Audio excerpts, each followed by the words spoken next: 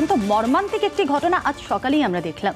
পরিযায়ী শ্রমিকদের মর্মান্তিক পরিণতি, সত্যি এটা একেবারেই অভিপ্রেত নয়। আর যেভাবে এই দুর্ঘটনা ঘটেছে, ভয়াবহ ট্রেন দুর্ঘটনা। লকডাউনে ঘরে ফিরতে রেল লাইন ধরেই তারা পাড়ি দিচ্ছিলেন, আর ভোরে খানিকটা ক্লান্তই হয়ে গিয়েছিলেন তারা। বিশ্রামের সময় তাদেরকে পিষে দিয়ে যায় মালগাড়ি। শুরুতেই এই খবরে চোখ রাখবো।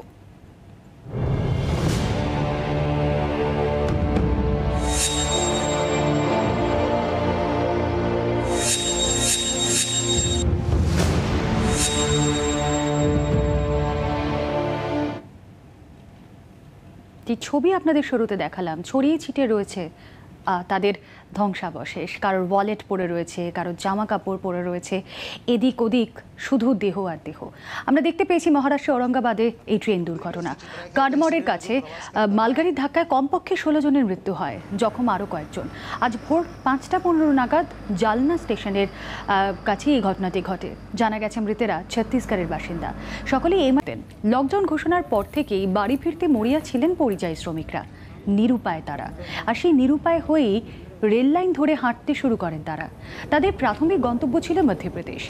পুলিশের দাবি হাঁটতে হাঁটতে ক্লান্ত হয়ে গিয়েছিলেন তারা, আর তাই রেল লাইনেই খানিকটা বিশ্রাম নিচ্ছিলেন পরিযায়ী শ্রমিকরা। আর ঠিক সেই সময় তাদের পিষে দিয়ে চলে যায় একটি মালগাড়ি। খবর পেয়ে ঘটনাস্থলে গিয়েছেন রেল ও আরপিএফ এর উচ্চপদস্থ আধিকারিকরা। আহতদের নিকটবর্তী হাসপাতালে ভর্তি করা হয়েছে।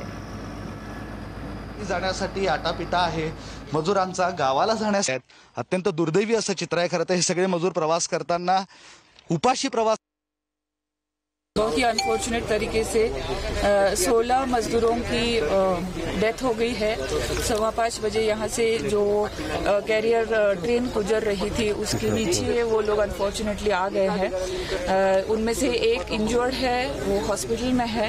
4 लोग जो थोड़ा दूर बैठे थे उनकी हम पूछताछ कर रहे हैं। तो भुसावल जाना चाहते थे, जहाँ से वो ट्रेन पकड़ना चाह रहे थे। हाँ, ये पैदल जा रहे थे और रेलवे पटरी पे वो थोड़ा रेस्ट करने के लिए लेटे थे, उनको नींद लग गई और ये हादसा हुआ। ঘরে ফিরতে চেয়েছিলেন ওরা, কিন্তু ঘরে ফেরা আর হলো না। কয়েকজন আহত হয়েছেন, তারা হাসপাতালে রয়েছেন, আর মৃত্যু হয়েছে এই মুহূর্তে 16 জনের। আমরা সেই খবরই পাচ্ছি। আমরা কথা বলবো, আমাদের প্রতিনিধি জ্যোতির্ময় কর্মকার আমাদের সঙ্গে রয়েছেন সরাসরি। জ্যোতির্ময়, কি পরিস্থিতি, লেটেস্ট কি আপডেট রয়েছে?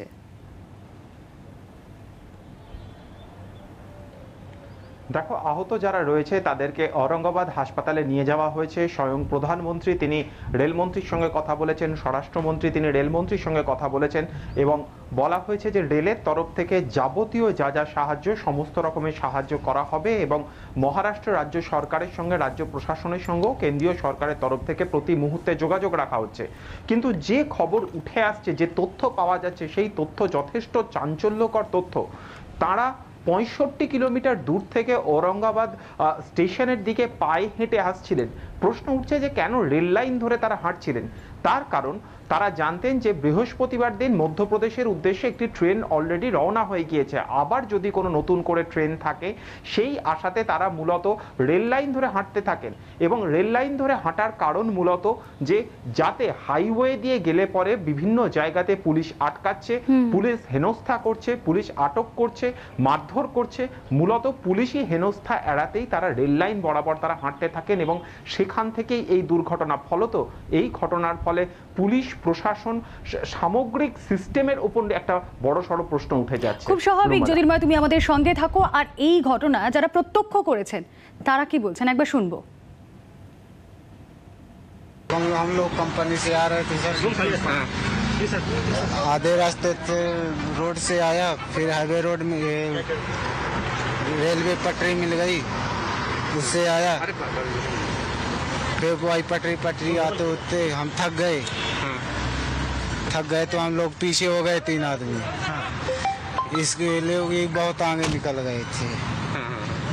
फिर हम लोग वहीं पे बैठ गए थे, बैठ के वहीं पे सो गए लोग।